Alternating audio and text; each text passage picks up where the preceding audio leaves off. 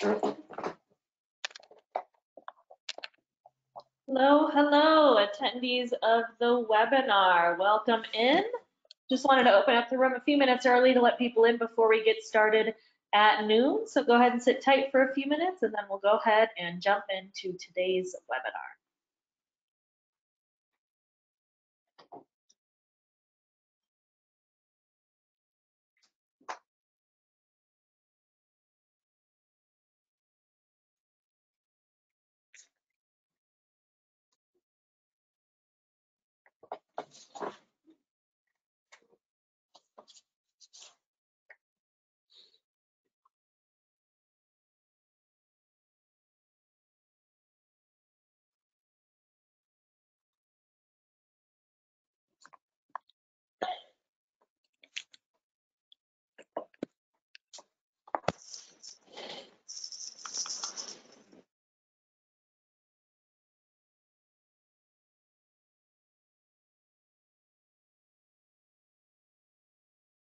Thanks to everyone that's joining us early today. We're just going to give everyone a few more minutes before we get started. Thanks for being online.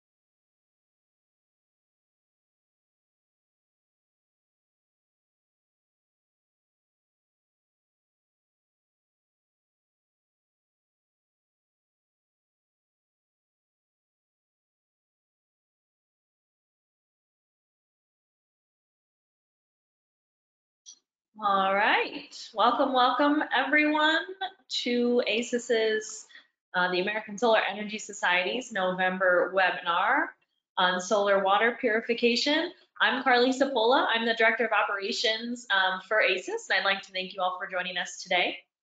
The American Solar Energy Society is a 501c3 nonprofit organization that was established in 1954 and advocates for sustainable living in 100% renewable energy by sharing information, events, and resources to cultivate community and power progress. So welcome again to this month's webinar. Before we get started, I'd like to give a little update on some of our ASES programs that are happening right now.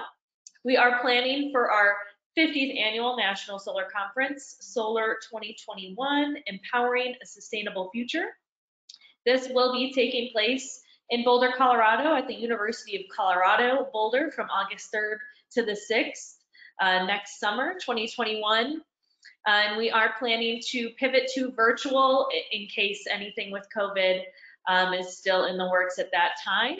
So still planning to be in Boulder, but might be virtual if need be at that time. We'll be planning to make a decision sometime early in 2021. So we'll keep everyone updated on that. But the big news for the conference is that the call for participation is now open. So please head to ases.org/participate2021 to learn more and submit by January 15th. And one of our other programs, the National Solar Tour, we just had our 25th annual National Solar Tour partnered with Solar United Neighbors. It was all virtual and it was a great success. You can still head to nationalsolartour.org to watch all of the content from this year's tour, and be sure to save the date for next year's tour, which will be October 2nd and 3rd, 2021. And the latest Solar Today magazine's been released. You can read it now online by signing in at ases.org as an ASES member and heading to the Solar Today archives tab to read it. ASES is also currently running a membership drive, and we're asking you to join, renew, or gift an ASES membership today to help us double our membership by August 2021. You can learn more about all of our membership options at ases.org/join. And if you have any questions, please feel free to email membership@ases.org at any time. You can also learn more about our upcoming ASES and partner events at ases.org/ASES events. Now it's my pleasure to introduce you to today's presenter, who is also our board chair, Robert Foster. Give a short introduction about Robert. Robert is a solar engineer with 36 years of experience implementing thousands of solar projects in 42 countries, including mini grids, chillers, water pumps, and water purifiers. Robert began his career in 1984 with the Cole Solar Systems in Austin, Texas, where he fabricated and installed solar hot water systems. He also served as a Peace Corps volunteer in the Dominican Republic, where he helped pioneer the solar home system concept, collaborating with Enersol Associates.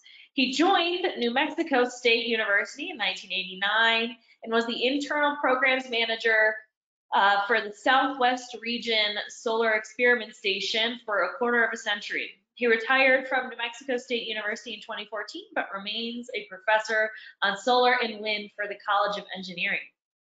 Since 2014, he's worked for Windrock International off and on, implementing solar programs in Africa and Asia, and is currently supporting a project for Windrock International in Nigeria.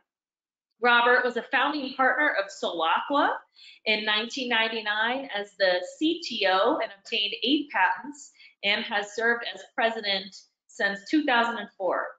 Robert is the former chairman of the Texas Solar Energy Society, as well as past president of the El Paso Solar Energy Association, where he managed solar water distillation projects in dozens of communities on both sides of the US and Mexico border for the state of Texas, the EPA, and CONAHEC. Long one. Robert is presently the Shaladia team leader, implementing the Asian Development Bank's solar photovoltaic pumping for agricultural irrigation project with the Bangladesh Rural Electrification Board. And now presently serves as the ASES chairman and is the presenter for our November webinar today on solar water purification. So with that, I will go ahead and turn things over to Robert. Take it away.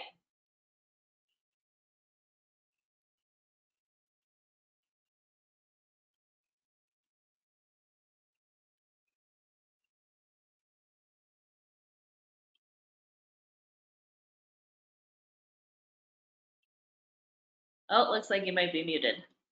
There we go. Thank you. I was trying to unmute there, but okay, great. Well, thank you, Carly. Appreciate everyone attending. Bienvenidos a la frontera solar.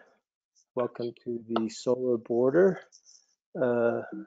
Fortunately, for many of you, I won't give it in Spanish, but I'm glad you're here. So what we're going to talk about today is solar water purification. I'm going to give an overview of technologies. Can you see my screen, Carly? Yes. Okay, great. Like Carly mentioned, I'm retired from New Mexico State University. I occasionally teach classes, mostly solar and wind, and so this is a lecture I would often give to my students. Oops, let's see. Okay, I'm trying to figure out how to go forward. There we go. Okay, well, she talked about ASES. So I just encourage you to support ASES and its programs, and give a donation today to help us with programs like this in the future. So, okay, so I'd like to just start to go over water issues. I became motivated to get into water purification back in my Peace Corps days because I saw firsthand, how it affected people. Several babies in my community died from bad water. And so, I was working on aqueducts and this kind of thing. So, there's roughly 1 billion people globally who do not have access to clean water. And about 5 million a year die from waterborne illnesses. So coronavirus is bad, but bad water is worse. What can we do to address these issues? So the shot on the left that's in Ciudad Juarez, just across the river from me. Agua potable, potable water. But anytime you get water in a, tanker truck, it's suspect. And a lot of the border colonias, that's how people get their water. So looking at just kind of an overview of the main technologies, and then we're going to drill into solar distillation. First on the list is aeration. Aeration is very simple. This is basically just like your fish tank. So it's important for like your fish tank to keep the fish alive so that there's enough oxygen in the water. It's simple. It can remove, some metals, oxidizing metals, but it's not going to disinfect the water, kill microbes, that kind of thing. So, next on the list is boiling, pasteurization. This is a good way to kill organisms. You have to boil the water or come close to boiling for a certain amount of time, so many seconds, and that will kill microorganisms. It doesn't eliminate any salts and minerals, and it does not provide residual disinfection, which means the water can become recontaminated fairly easily. There's nothing in there to kill new microbes or organisms that may get into the water. Just a kind of a side note, having run into this several times in different places, boiling water is also not good for batteries because the salts and minerals are still there. So I've had, rural farmers and things, that's a solar system. They boil the water for the batteries, thinking it's clean, but it's not, true. And the salt and minerals can destroy your battery plates. Okay, filters. This is pretty effective to remove organic contaminants, minerals. It's actually quite an old technique. If you go like Central America, the Mayan, they used filters 2,000 years ago with zeolites and other, carbon to filter out their water and clean their water. So this has been known for some time. You commonly get under the sink filters. So it's good at removing certain types of solids. It doesn't provide any disinfection. Certain filters like carbon filters are very good at removing or volatile organic compounds like gasoline, benzene, pesticides. So if you have those kind of contaminants, you want to use, say, an activated carbon filter. It does not provide a residual, so the water can become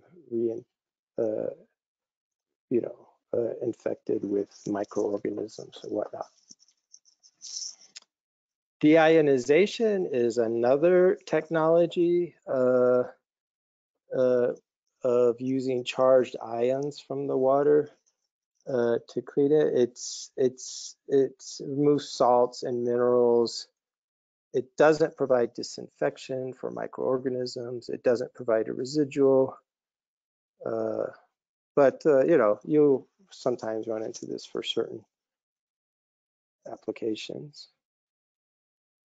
Ultraviolet light is another common way to disinfect water.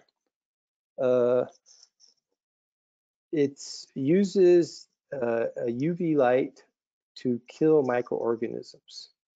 It does not remove salts and minerals. You know, the UV bulbs have a limited lifetime. You know, you should replace them every year. You know, I've seen plenty of people have UV systems, you know, and they're using the same bulb after 3-4 years, and it's just not effective after that length of time. You know, if there's suspended solids in the water, say anything bigger than about 20 microns, then that can actually shade and protect any nasty organisms that are in your water. So you want to filter the water before you have the UV. Don't look at the UV light with your eyes, okay, that'll destroy your eyes. And it doesn't provide a residual, and it does, like I said, it doesn't remove salts and minerals. But it's a popular technique. It's fairly low energy, so it's easy to do with coupling with photovoltaics. Ozonation is another form. It creates ozone for disinfection, so it's a very strong disinfectant. It does not remove salts or minerals. It does not provide residual disinfection. And it requires quite a bit of energy, so it's not so popular for solar applications, but certainly can do it. It's more for commercial scale.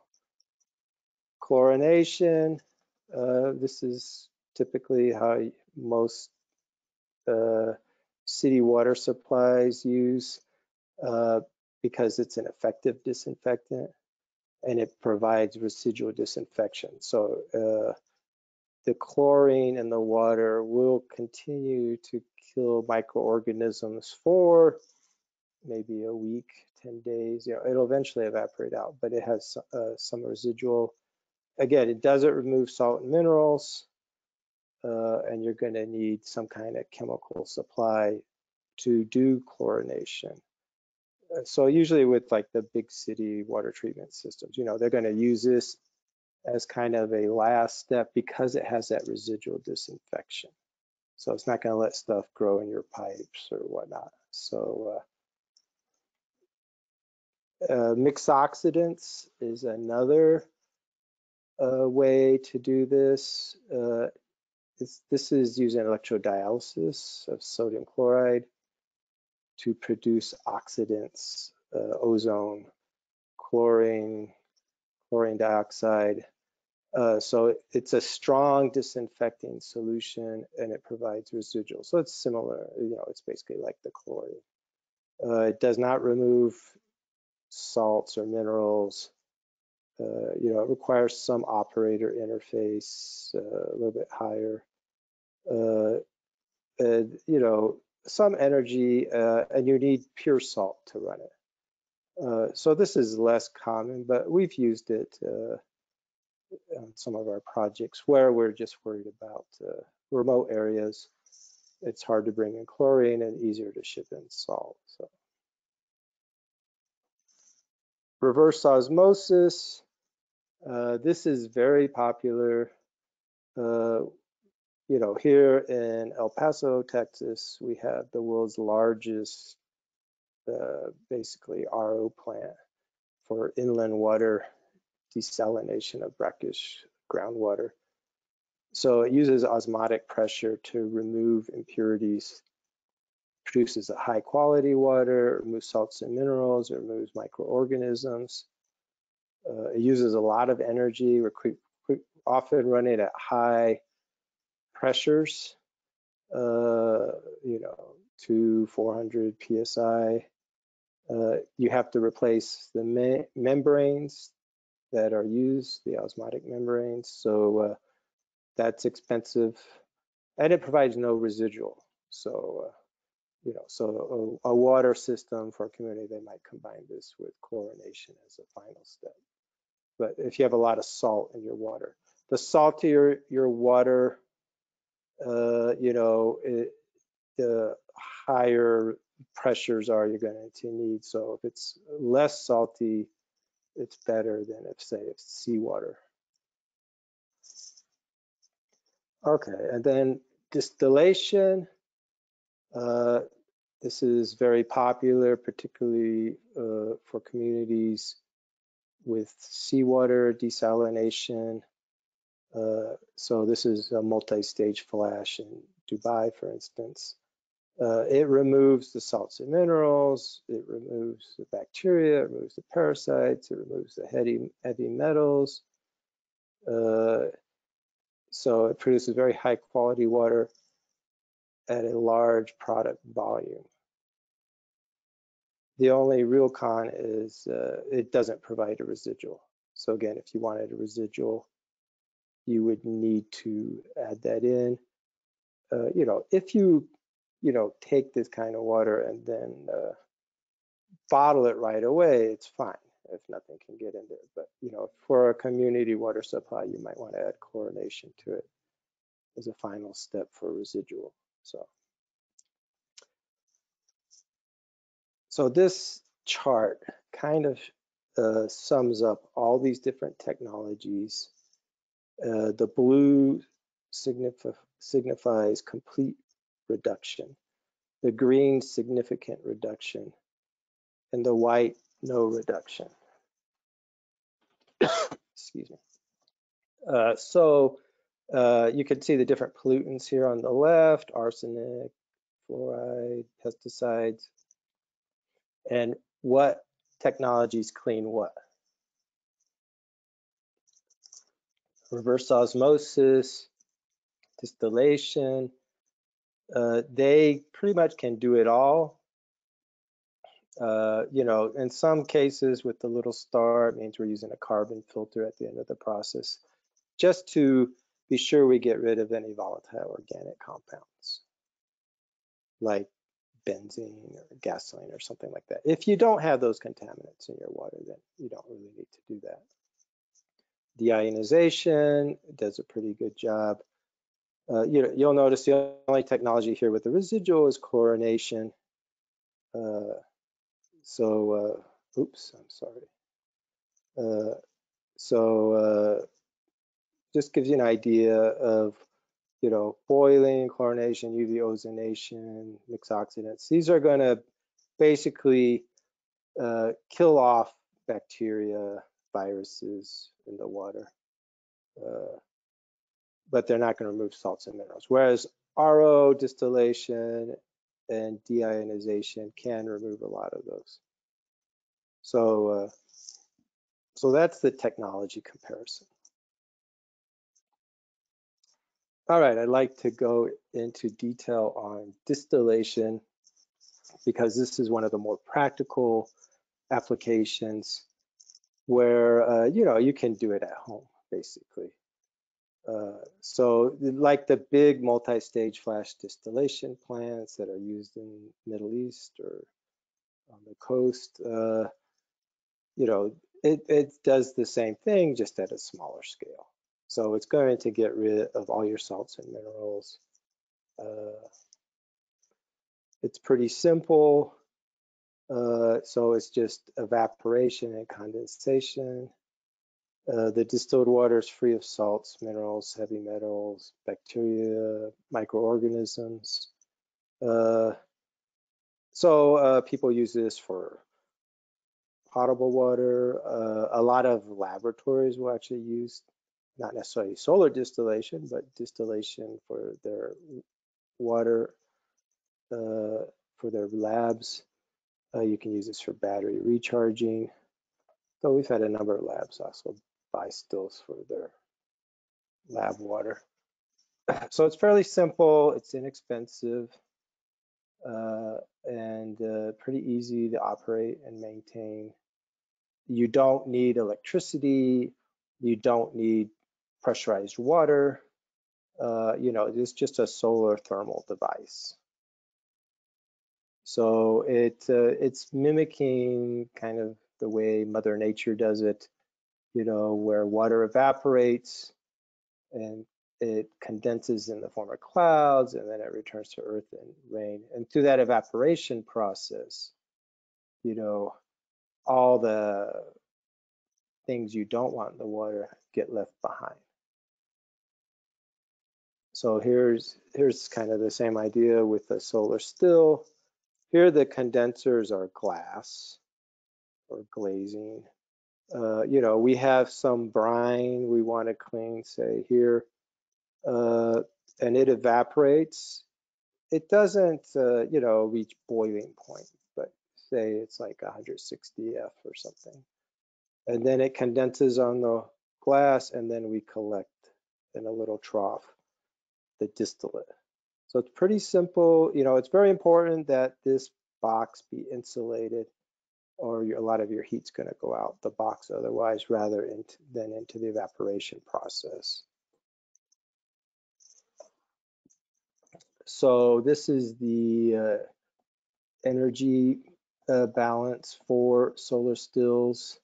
You know, if you want to determine, you know, how much energy and how efficient the stills are, these are the equations, you know, for how much energy is used to vaporize the water.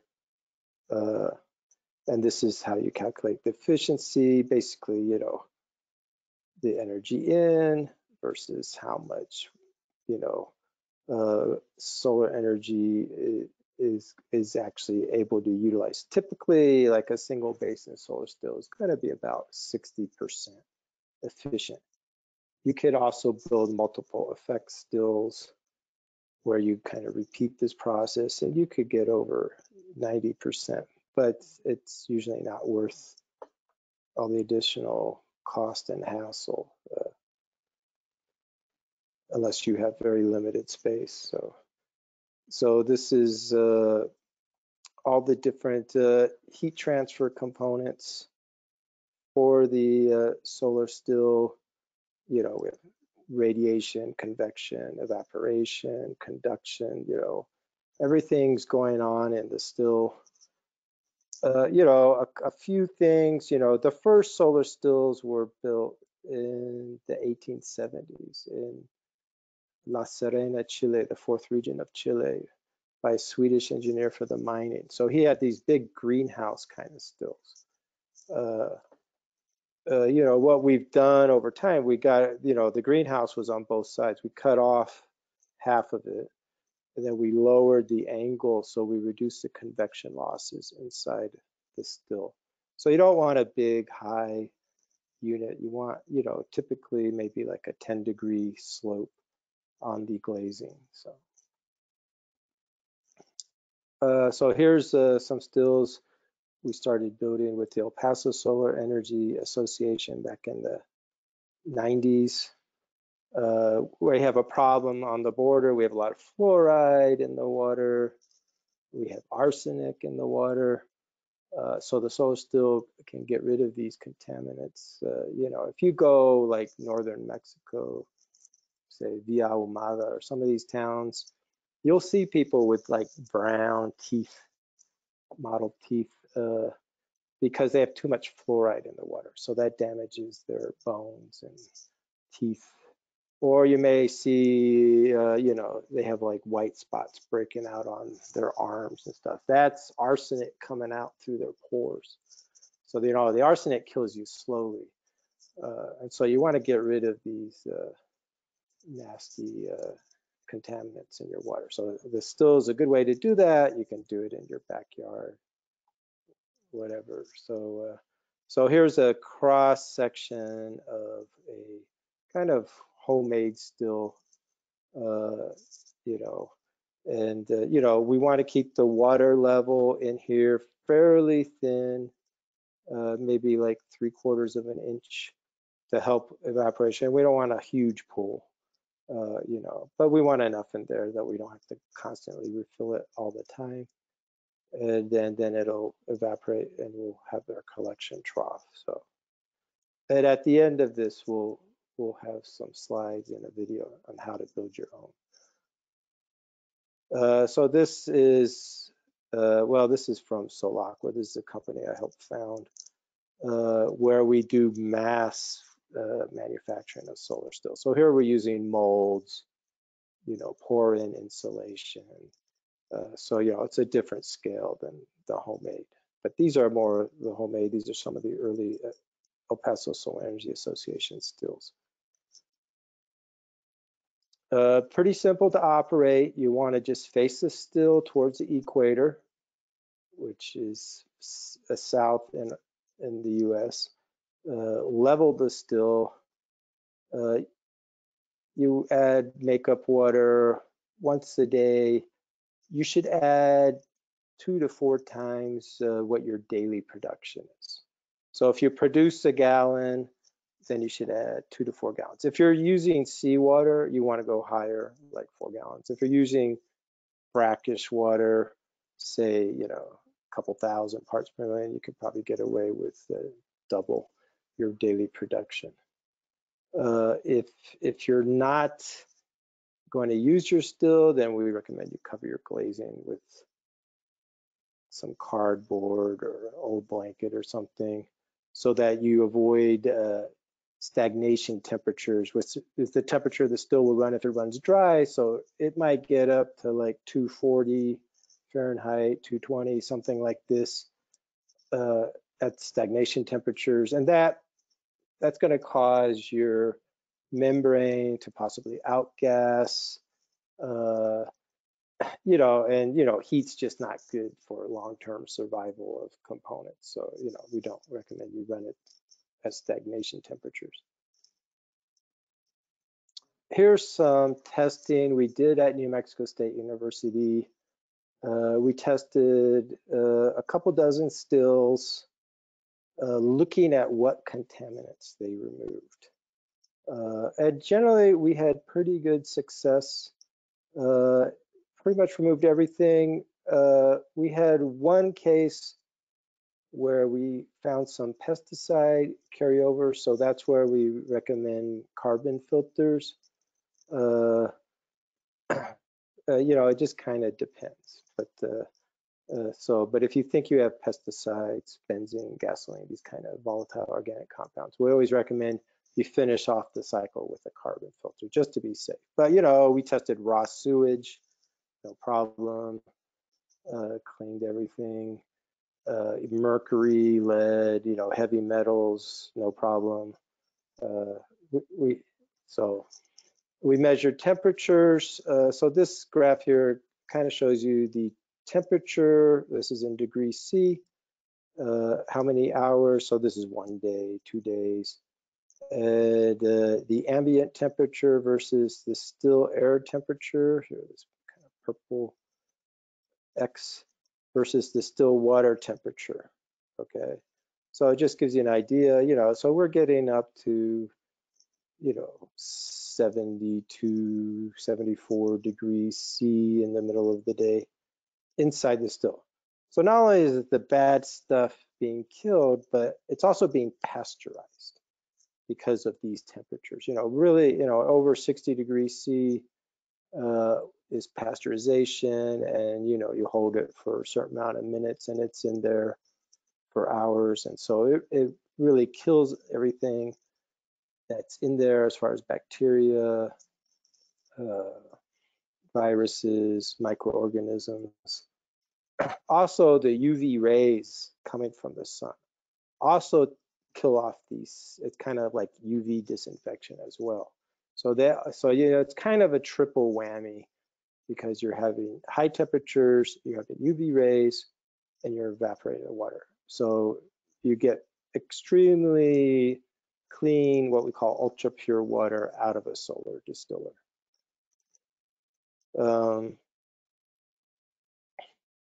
Here is a graph. The yellow is the solar insolation. Okay.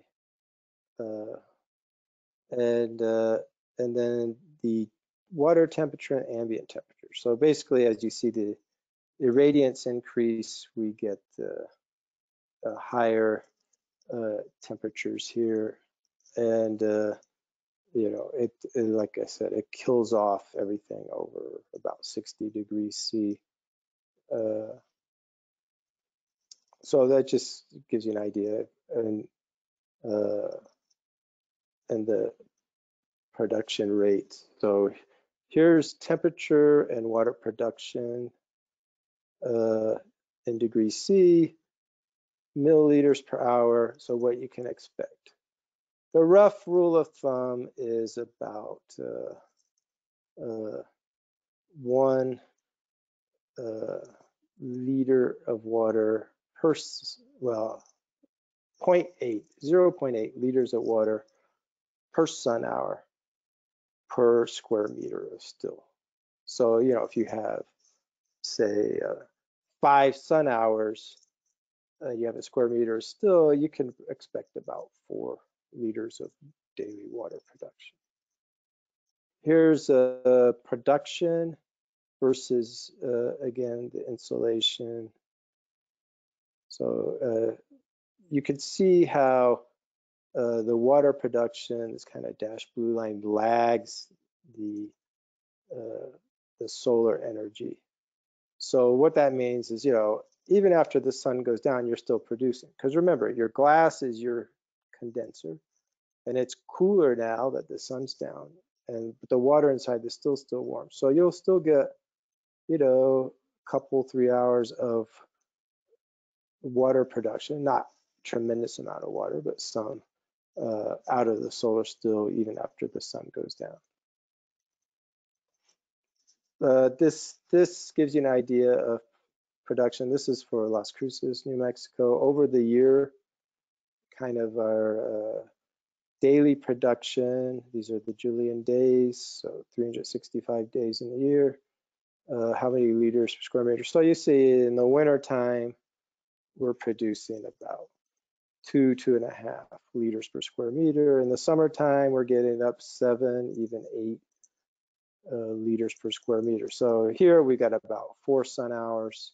Here we got about 8, and you know, we got about 6 in, you know, March and October. So it gives you an idea of the production. Here's some more production data. This was from a 3x6 still. This was from April to October. Just gives you an idea. Now this is gallons. So I was making 2 to 3 gallons a day typically. And you know, it was almost 2 square meters still. Here's a 3x8 foot still. This was production from over the winter, June through April. You can see, you know, here at the heart of winter, we had, you know, we had snowstorm here, big cold snap here. So we didn't get much production on those days. You know, the still can actually ice up inside, but it's not going to damage anything because it's open. It's not like a pipe where the water's enclosed, so it just expands up, and you can actually get some pretty cool ice designs on the glass. So, but this still, you know, is producing, you know, more like 1 gallon a day in the winter, and then 3 to 4 gallons a day in the hotter, warmer time of year. So this graph kind of summarizes all that. So this is the production liters per square meter, the insolation, kilowatt hours per square meter. So if you got 6 sun hours, you know, you could expect about 5 liters per square meter for your still. So this is a way, you know, the ambient temperature does have some effect. It's going to lower your efficiency. So, you know, if you're a really cold climate, you know, it won't quite follow this. This is desert Southwest. And then these are some results from Sandia National Labs. Actually did some tests on the solar stills. So here's our feed water, distilled water, 13% salinity, 16% salinity. So basically, you know, They found it removed pretty much everything, even the volatiles and organics. But again, I wouldn't bank on this. You know, the stills are open to the atmosphere, so there's vents where nasty volatiles can escape before the water evaporates, but I wouldn't bank on that. So I would use, like I said, a carbon filter for those kind of contaminants. So, but you know, it's very effective, you know, less than 1 part per million typically for most of these kind of minerals. Here's the total dissolved salts, 36,000 to less than 1, 48,000 to less than 1. So, you know, this is basically seawater. And we've had people use our stills for years to purify seawater successfully. So here's some more tests New Mexico State University did using E. coli seed, you know, and basically, you know, they would take something like, you know, here, 2.9 billion organisms per liter, and then afterwards, you know, they measured 11, which is basically just the noise from the measurement. So, you know, E. coli is a good indicator of what it kills off. So, very effective in killing off microorganisms. So, here's some more results from New Mexico State. Some stills we had put in Columbus, New Mexico. Input, output, conductivity, microsiemens per Siemens. So this is the indicator TDS. Before and after, hardness, fluorides, pH. So again, just effective in removing salts and minerals. We were particularly interested in fluoride since that was a big contaminant in Columbus. So we've seen that the solar stills are effective in measuring, in removing salts, minerals, bacteria, viruses, parasites, heavy metal. You know, it's good to purify seawater, you know, raw sewage, you know.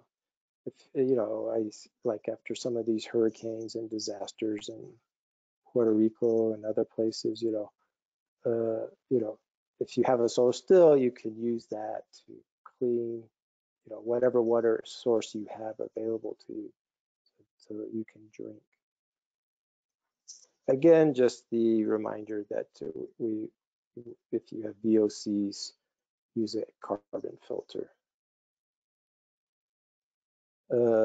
So, you know, there's many applications, you know, for the stills, you know, from drinking water, potable water, disaster preparation, battery water. You know, we did taste tests of solar stilled water and people liked it. It's not like when you boil water, it tastes very flat, unappealing. You know, we have what we call bicarbonate buffering with the solar distillation. So the water actually tastes good. I mean, basically it tastes like rainwater. So here's an example of some stills. This isn't one of the ones in Columbus. You know, these are more low-income communities that we have along the border. Here's some other examples from New Mexico and Texas, border colonias, installations.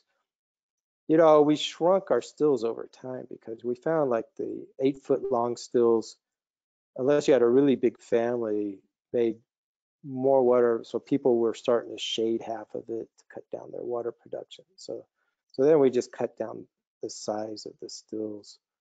And then also it makes it easier for shipping too. So if you need more water, then get 2 smaller stills. This was a project with the Environmental Protection Agency that we did some stills in border colonias in the early 2000s. Here you can see we've gone to a more manufactured still to make it easier to build larger quantities. So, you know, this is the product water, you know, this is an overflow tube. This is a fill tube. So, we set these tubes so that, the water depth inside the still is maybe only about 3/4 of an inch. Here's some more stills in an orphanage in Ciudad Juarez, and the Sierra Tarahumara and Noragachi in Chihuahua State. We did some stills for the Tarahumara Native Americans. This is a big project in Mexico. This was for community. It was actually for an ice maker. So they wanted fresh water. Here we're basically purifying seawater. So this was producing maybe a couple thousand liters a day. It's another family, Hueco tanks.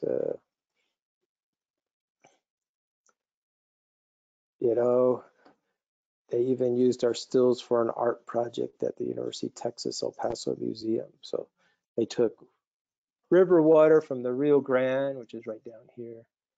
That's Mexico back there. This is University of Texas here. And then they put it in a tank. They took it down these stills, and then they had it, the clean water dripped down to a art exhibition. So you never know where your still is going to end up sometimes.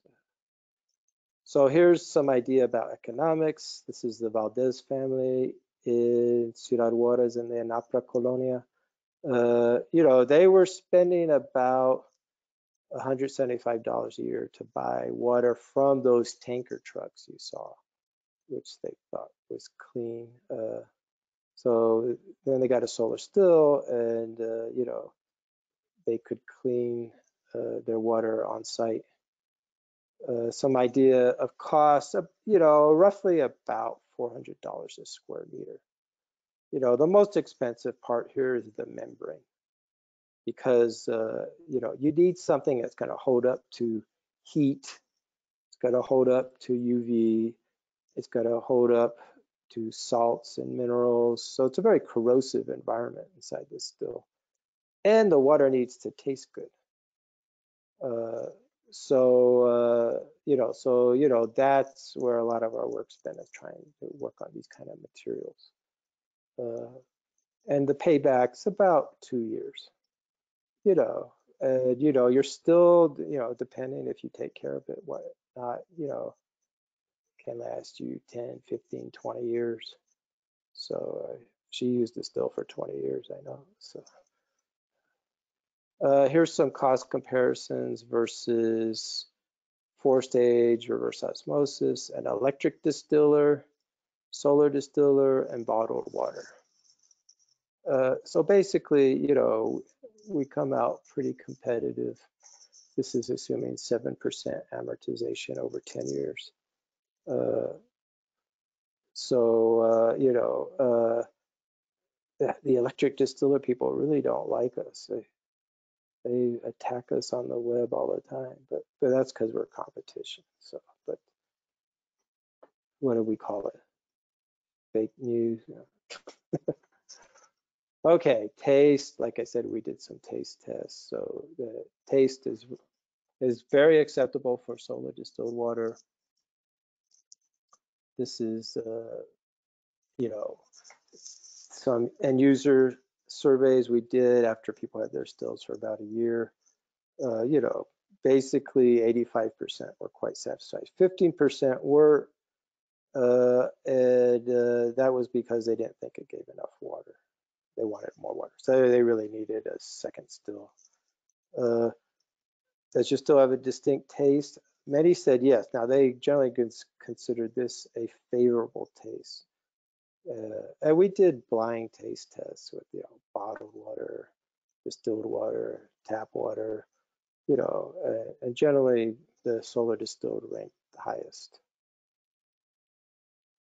You can have some issues. If you don't flush out your stills, you can get precipitate buildup, particularly if you're using seawater. So this is that same community system I showed you in Sonora, Mexico, where they're using seawater, and they didn't flush out their stills. And so they started getting salt precipitates, and then they started cutting into the liners. So, it's important to stay on top and flush your still daily. If you do that, you'll never have a problem. Outgassing, if you run into stagnation temperatures, what can happen is you can get some polymers depositing on the underside of your glass, your glazing, and this may not allow the water to run down the glazing properly. So that'll reduce your production. Usually you could just flip it over and it'll weather off in a few weeks, and this side's clean. If you want to clean it quick, then you need a strong caustic like Drano or something to clean it off, and some elbow grease. I usually just flip it over is enough if you run into this. Different types of silicone glazing, or I'm saying silicone membranes, have different outgassing rates, so it depends a little bit what you're using. So we talked about the advantages and the disadvantages. We get very high quality water when we use solar. There's no moving parts. These things can last a very long time. It's pretty simple to operate and maintain. The life cycle cost, much better than buying bottled water, for instance. It can be automated. We have people, they'll use like lawn sprinkler timers or something like that to recharge water into their still. We've talked about it pretty much removes everything. The disadvantage is we don't have huge amounts of water. So this is not water to flush your toilet, wash the car, wash the dog. This is mostly for consumption. You need to flush pretty regularly to remove the precipitate so you don't get salt buildup inside the still. And if you want to remove VOCs, you need a carbon filter. So here's another family, and I'm not gonna use it here. They've paralleled two stills into one collection jar. So, and you can build your own. So if you're a DIY, there's different designs. This is using black silicone on the bottom and white silicone on the sides. The white gives you a little more reflectivity into the water. Maybe it gives you 1 or 2% more production. Usually we just make it all black, but if you want every percent efficiency you can get, you'd use white, use a low iron glass, these kind of things.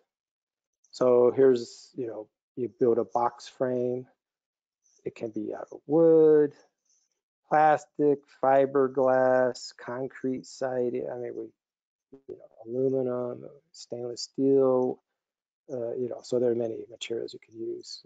So here, this is a workshop we did in Sonora, teaching them how to build stills there at the Universidad de Sonora.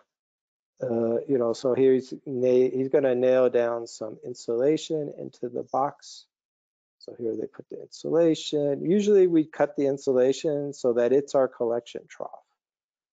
That's preferable over, say, using like, trying to cut half a pipe or something, which is always a pain. So you can just build your collection trough out of your insulation. Here they are, they're putting foil tape. This is where the distillate will collect, and they'll collect. So here's, basically the box using, usually you could use like the foiled insulation. So the silicone will stick a little better to that. You want to clean it pretty well. And then they start applying silicone and then spreading it. So usually we do about 3 layers. If it's your first one, you might need to do 4. We use Dow 999A, which is a food grade silicone rated by the FDA. So here they're spreading some more silicone. You want to do this outdoors or in a well-ventilated area because the silicone can be rather overwhelming. So they put in the first coat. Then we put a screen down, a nylon mesh screen. This helps give it rigidity. In case the membrane you're building delaminates from the insulation, it won't bubble up or anything like this if it's got this screen in place. Here he's cutting corners on a screen. You know, the screen goes on after the first coat, but before the second coat. So here they're spreading more silicone with the screen. And then here they're doing the third coat. Okay. So this kind of shows you this cutaway. You know, here's the base, the insulation, first coat screen, second coat, third coat, you know, maybe a fourth coat if you need it. So just kind of gives you an idea how you can build your own. And we have a video at the end of this where one of my business partners, Mike Cormier, will show you how to build your own. So that's, you know, nearly finished. There's some finished stills for you. So you can build this at home rather easily. The hard part is getting the right silicone. You know, you want to use a food grade silicone like 999A.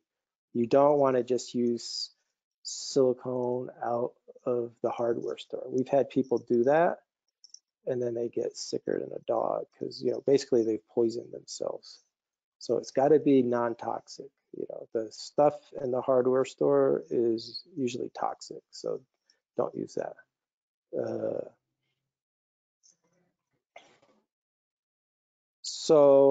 That's kind of a quick overview. We could take a few questions and then we'll show the video. And, you know, I would encourage you to, you know, support ASES, join ASES, donate to ASES to help spread the solar word. Awesome. Thank you, Robert. No questions from the audience, but I have a question for you about how many like solar water distillation, like how many have you made, you think? Oh my God. It's a little hard to track because, you know, we get big orders, a few thousand, you know. Few thousand, great. Yeah, but I've been doing this for Long time. almost 30 years, yeah. So. Oh, here we go. We got some questions coming in. Can you repeat the make and model of the food grade silicone that you recommend? Sure, it's Dow Corning 999A.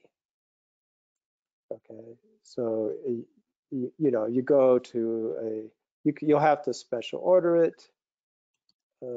So you know, also you know, our solar company also sells the silicone, or so you can get it from our website to SolAqua.com.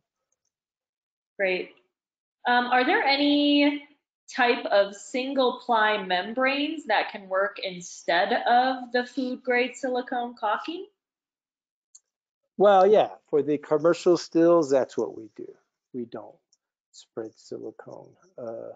We you know, we make rolls of basically a silicone membrane, and you know, we also sell that too for people if they don't want to spread silicone. Okay. We've got a question. Can low minerals in drinking water be a negative thing? Well, you know, I like to quote Dr. Andrew Weil on this, you know, so you know, having been in the solar distillation world for a number of years, you know, we've met many, I call them health fanatics who, you know, only drink distilled water. So, you know, if you try to get all your minerals from your drinking water, you would die because you'd have to drink literally hundreds of gallons a day to get your daily requirements. So we get our minerals, vitamins from the foods we eat. If you're uncomfortable with it, then you know you can always throw in a multivitamin or something into your distilled water and put minerals, trace minerals, whatever, back in the water if you are concerned. Okay, great. And what about the wastewater or salt? What do you do with that? So if I'm a good operator and I am taking my water out every day, overflowing, remember I said 2 to 4 times your daily production. So if I'm doing that every day, then the water that comes out is about the same as the water that comes in. So, you can, depending how salty it is, you could water the plants, or you could put it back into the same water source you got it from.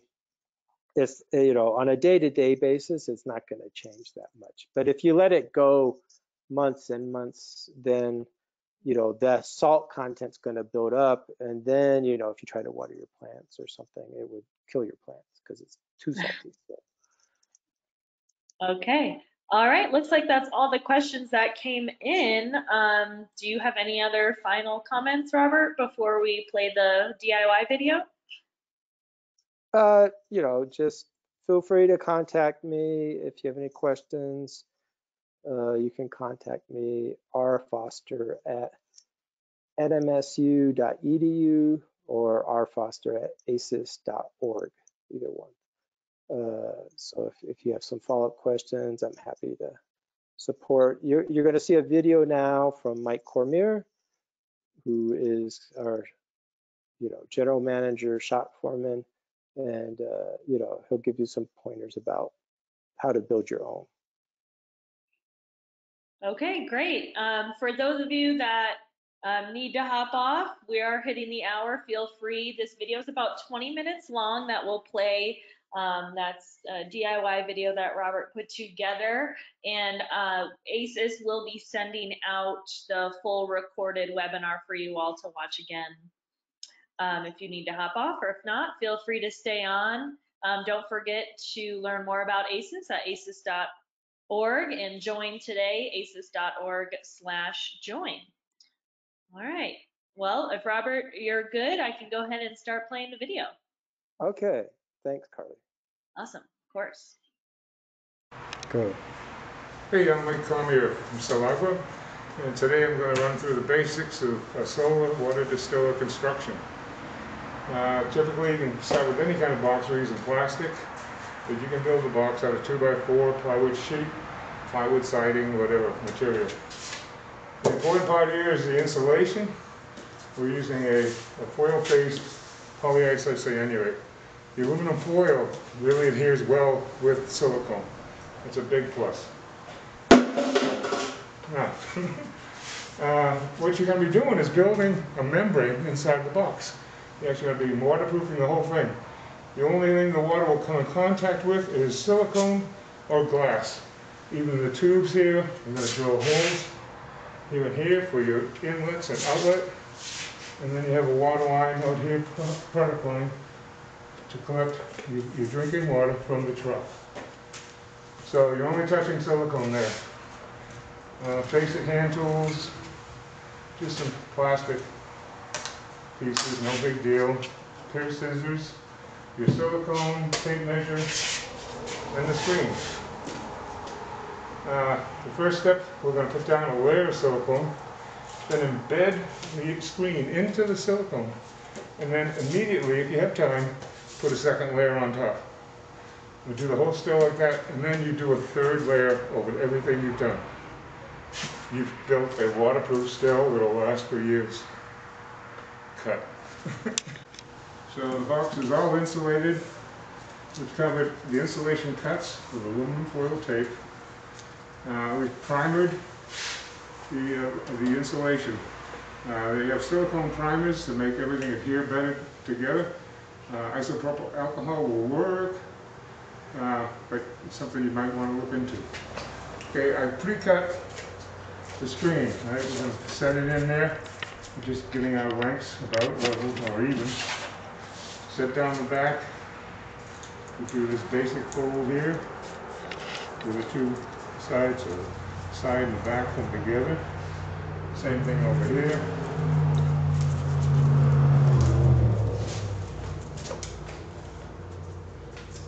Come on, screen. This is just nylon screen. No big deal. And just simple corners for now. And we'll cut that later. Now, in order to keep the screen in place, place some weight back here. And nothing's going to move on you. And cut. Cut. Yeah. So we're dry fitting the nylon screen. And what I like to do is we get it all back in the corners here, come right up to the front, and make the cut. You're going to cut off the corner right to this point. So everything will fold more easily for now. Now we'll fix up the rest later. Huh? I mean, you don't like having big cuts, but we're going to fix this with the piece we cut off. You see? We're just going to make a little piece here. We'll silicone that and lay it in place and mend those seals. Now, the silicone we're going to use is Dow Corning 99A, and it's important that you use something similar, if not this one, because otherwise you're going to get sick. This is a non-toxic silicone. You're not going to find this at your regular home centers. You can find it online, but it's been used and tested for decades. Okay, this is good stuff. Paper towels. You want to have an adequate supply. You're dealing with silicone. Paper towels. So, ready to start. Putting down the silicone. I'm going to use a large knife on this. The good thing about this silicone is that when you're done for the day, just leave a little bit sticking out, and it forms a plug, and you're ready to go. All right, we're going to be spreading a massive amount of silicone, so you're not going to cut the tip off. You're going to cut the piece right off in the fabric. You have a couple ready to go, and don't pierce the interior seal until you're going to use the silicone. If you pierce it before and let the tube dry out, you won't be able to get it out. Fat feeds the silicone. You just go all the way around one time. Another tube.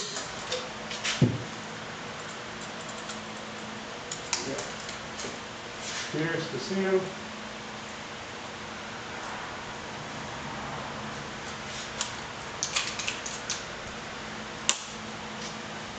We're going to do it pretty quickly.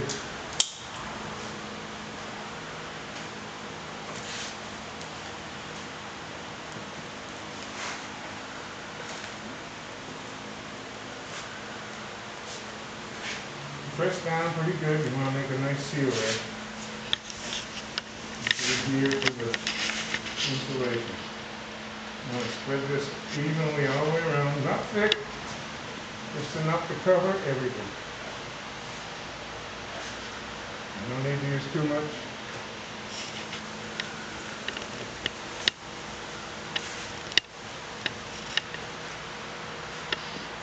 I've never done a cake, so I don't know how to compare it, but it's got to be pretty similar, huh? Okay. You get silicone on your hands, wipe it off immediately. It comes off pretty easily. Okay, now we're going to embed the screen into the silicone. Try to avoid wrinkling here.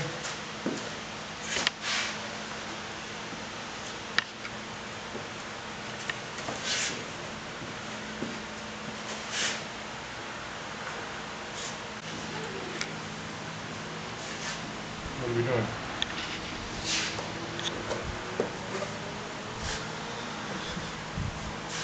Okay. We've totally embedded the almost in that first coat. Now we'll come back immediately. Again, all we need to do is cover.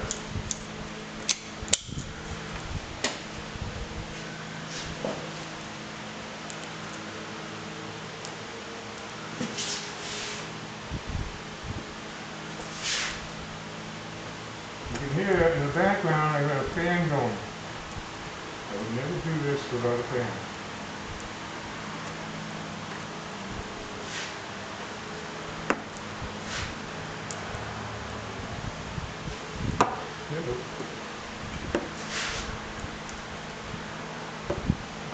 trying to push the material into the other materials. Huh?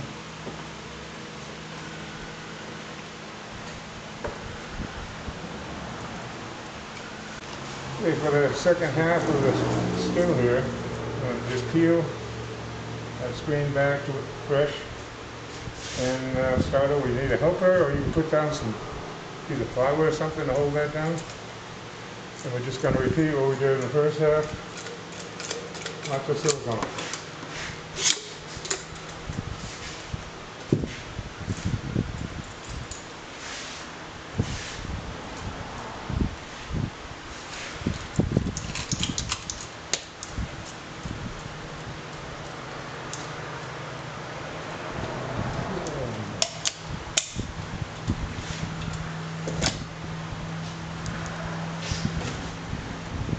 Reach a point where you're working and the silicone, instead of spreading, starts stretching and pulling on itself.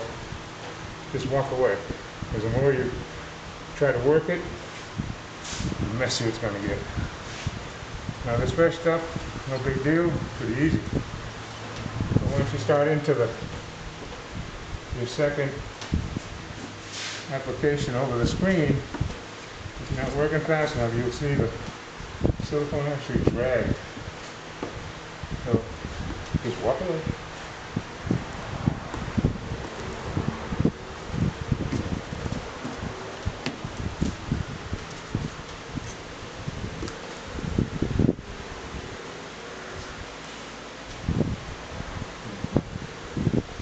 Okay. Get it back in there.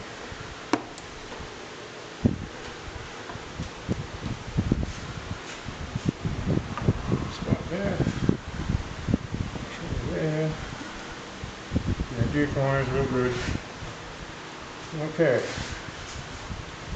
Now I'm going to easily just lay this back down, spread it out. That's your corner.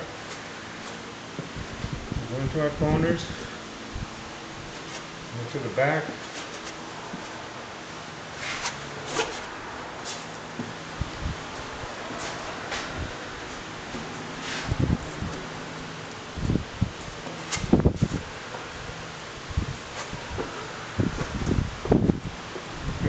Good.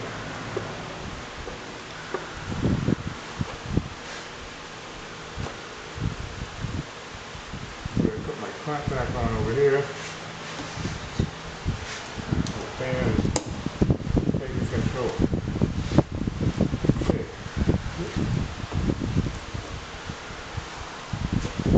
Got a little wrinkle there. Pretty good.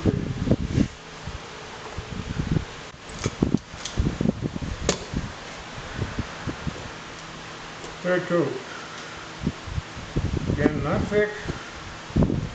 All you want to do is cover. I'm going to cover everything over so you don't see the screen anymore, basically.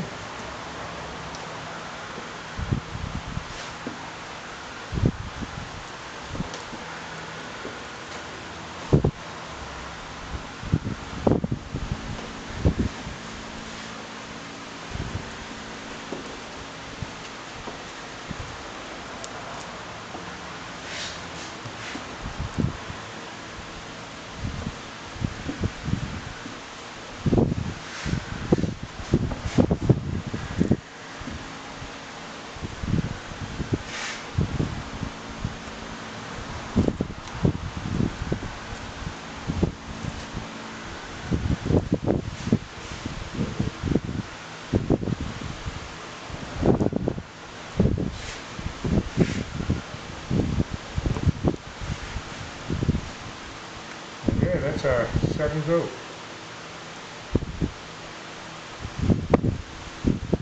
We're just going to continue same method. You do the back next, and you do the sides. To show you the corner here, you do this basic fold, like so. So your two corners meet. Cut that off roughly first. Rough cut. Now, all you want to have happen here is didn't need enough material from each side to overlap. They're way too much. So I just got way much of that extra. But when I do end up cutting, I'll never end up down below the water line. All my cuts are above. So that's a simple overlap. In the end, it looks like something like that. Nice little corner. And first I'm just going to cut off the top. It's a real rough cut. And I'm going to cut down towards the bottom. Just leaving enough material, plenty of material here to so we can overlap both pieces, huh? And pull more off. Okay, back here, just cut, straight cut, to line that up, see the back wall comes over, and do the same thing here, and the side wall, line the outside edges together, simple cut.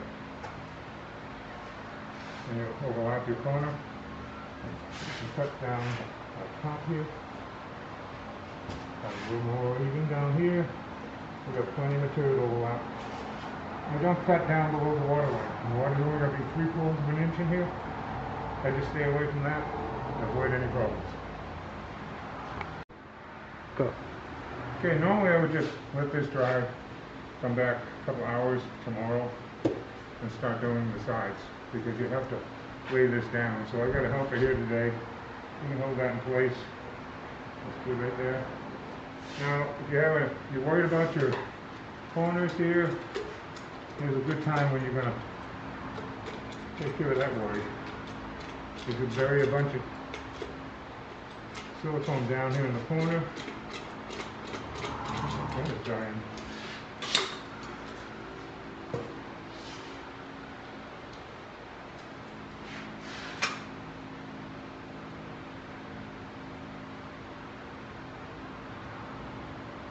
Yeah, you're going to beef up that bottom edge there, and you'll have no troubles. So I'm going to start out with just 3 lines across. In this case, we're going to bring the silicone from all the way down the bottom to over the top, like so. So again, pushing it in.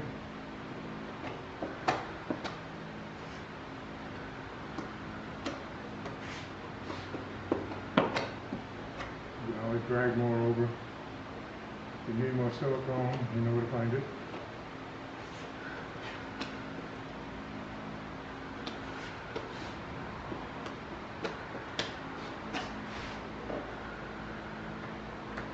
Come on, baby.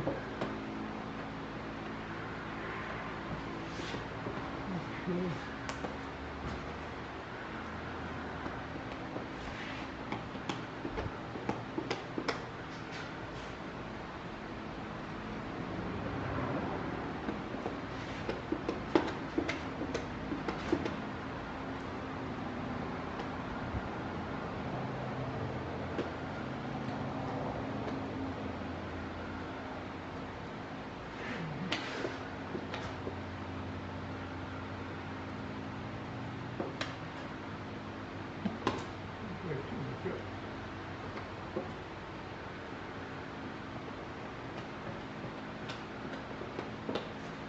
Okay, so everything's covered.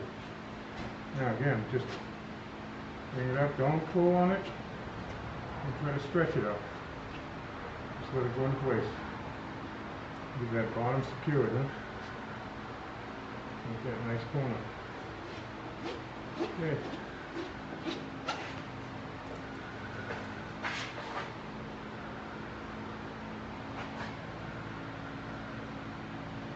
Keep that other side out of the way for now.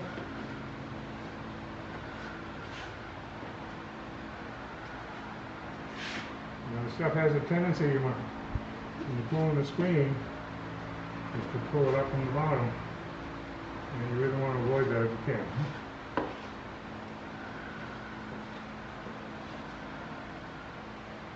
Looking pretty good. Haven't done one of these in 20 years.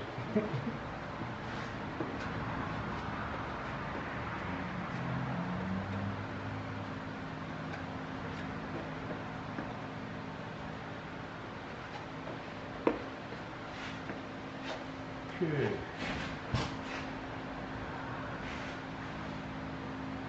Ramp over.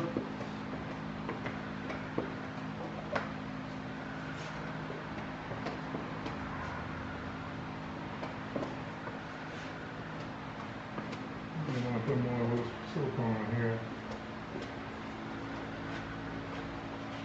And they work.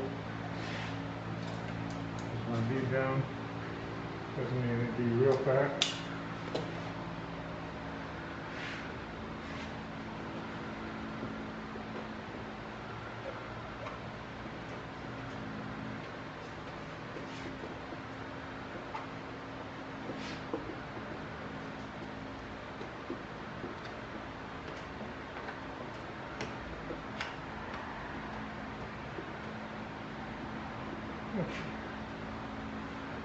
Okay, second coat.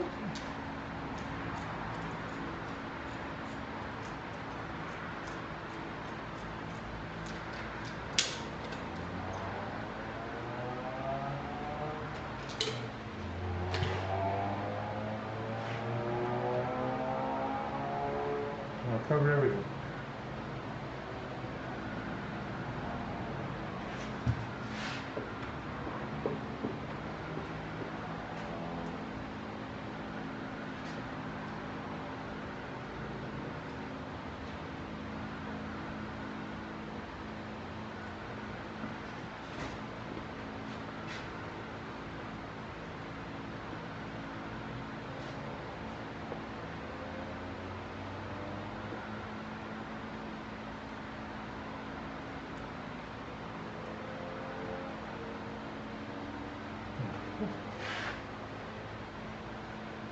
Get away.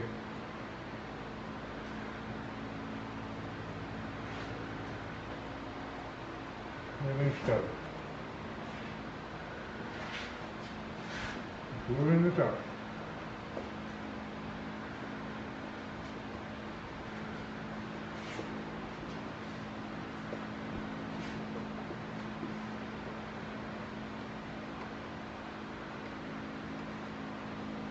Okay, it's pretty good. Take a break.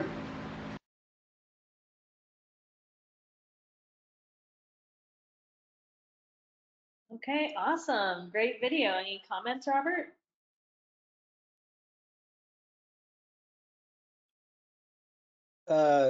Well, that just gives you the basic steps. You know, he'll do the other sides, and then just one little hint: when you put the glass on the top after everything's dried out, uh, you set the glass on top of the box, and then you put a bead around the edges.